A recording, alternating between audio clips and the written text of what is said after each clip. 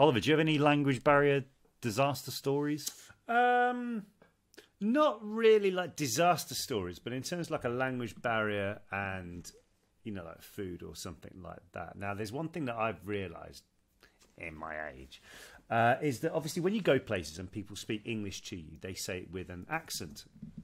As in, like they'll wherever they're from, they'll speak English. You can understand it, but obviously they pronounce certain words differently, or because their grammar doesn't have a certain letter in it. I was like near Germany once, and I went to a station where I could get some food, and there was literally 3 or 4 things on the menu you could have. There was currywurst, there was a sandwich, there was I think some schnitzel, and some soup. Right, so I just said, could I please have the currywurst? Or I didn't even say that. I just smiled and said, currywurst, please.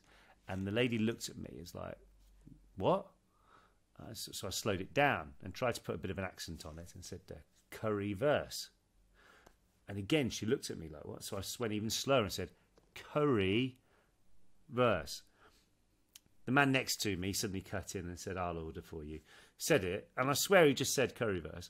And she said, oh, okay. I looked at him like, why didn't you know that? I thought, there isn't that many differences to curry, especially when the actual word is currywurst. And I'm not asking for anything else what's there. Or do you think that person was just being a bit awkward? Probably a bit of both, I imagine. I don't know.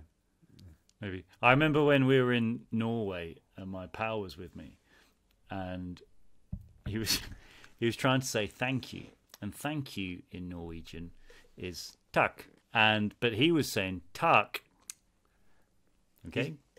Can't see much difference there. However, in Norwegian, a longer tak means roof or ceiling.